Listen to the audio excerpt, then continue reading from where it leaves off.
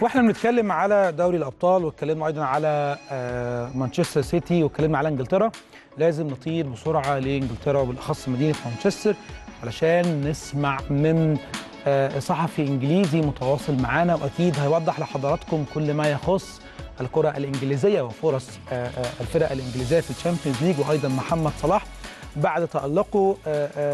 هندريك, it's a pleasure to having you in الأهلى TV. Hello, good to speak to you. It's a pleasure being with you. Hendrik, of course, I will ask you, but I will translate, then I will be back to you.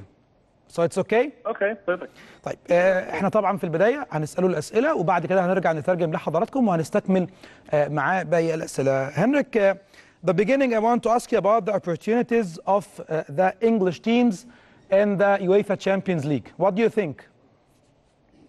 Yes, I think with 5 English clubs still in the Champions League, there are big hopes in England that at least one of the English teams might make it to the final or even win the competition. And of course, that might be Manchester City, who are so dominant in the league this season and playing such impressive football. So Manchester City, from all the English teams, are seen as the big favorites in the competition.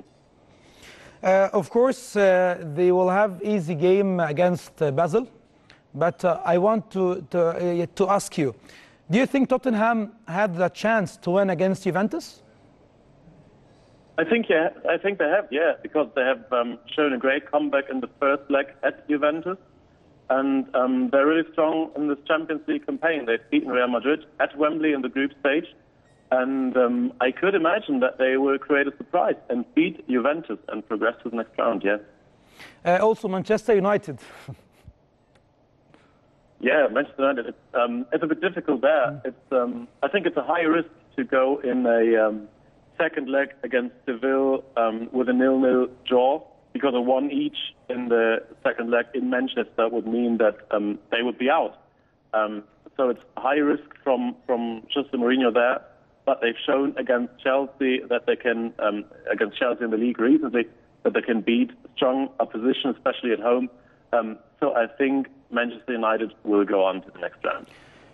I will translate. So في البداية طبعا سألته عن حظوظ الفرق الإنجليزية في بطولة دوري الأبطال.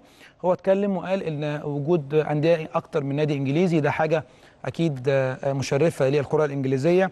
هو شايف ان ممكن على الاقل اكيد فريق انجليزي يفوز باللقب هو فريق مانشستر سيتي اللي متالق في بطوله الدوري ومتصدر جدول الترتيب. ايضا سالته على توتنهام وفرص فوزه على يوفنتوس، قال لي يعني فرصه كبيره بعد ما تعادل 2 خارج ملعبه هيرجع ويمبلي وهو عنده فرصه كبيره جدا في فوزه باللقاء.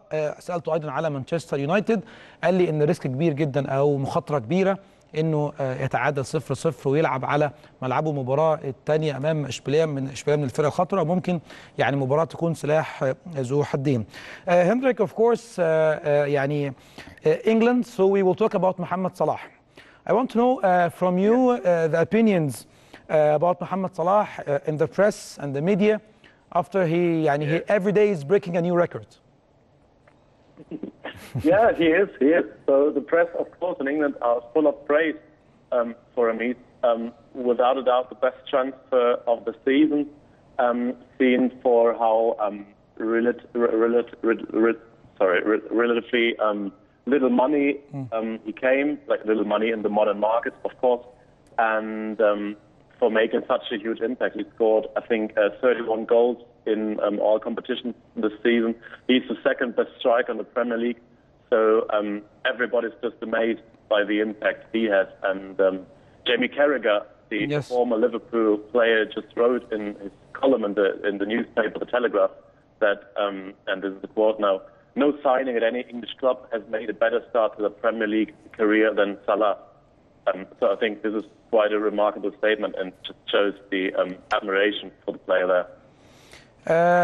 Liverpool will leave Mohamed Salah next season for an example, Real Madrid, if they ask about him?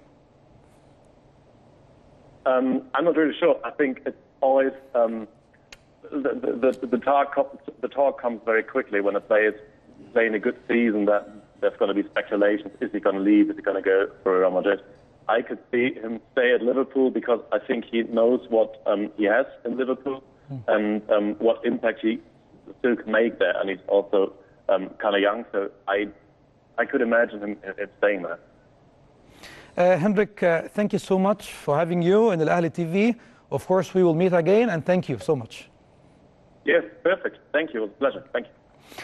طبعا سألته على محمد صلاح في الصحافة وفي الإعلام الإنجليزي بعد ما كل يوم بيكسر رقم جديد. قال لي أكيد لاعب متألق، تاني أحسن يعني التوب سكور بتاع الدوري الإنجليزي، تاني واحد بعد هاري كين، أحرز 31 هدف في كل المسابقات في 37 لقاء. ايضا اتكلم على جيمي كاريجر، واحد من اساطير ليفربول، اتكلم عليه في الاعلام ايضا بشكل رائع جدا.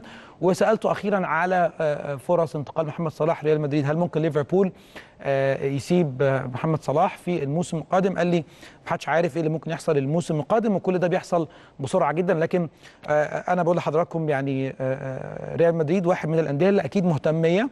ليه انا بقول كده؟ علشان كلام جريده وماركه دي اكتر جريده مقربه لفريق ريال مدريد. لسه مكملين مع حضراتكم في الشامبيونز ليج، وهنروح بقى يعني نتكلم سريعا على شويه احصائيات خاصه بالشامبيونز ليج بالجوله القادمه. زي ما احنا عارفين الجوله القادمه هتكون يوم الثلاث 6 مارس والاربع 7 مارس. يوم الثلاث ليفربول هيلاعب بورتو، وباريس سان جيرمان هيلاعب ريال مدريد. يوم الاربع 7 مارس مانشستر سيتي هيلاعب بازل، وتوتنهام هيلاعب يوفنتوس. طبعا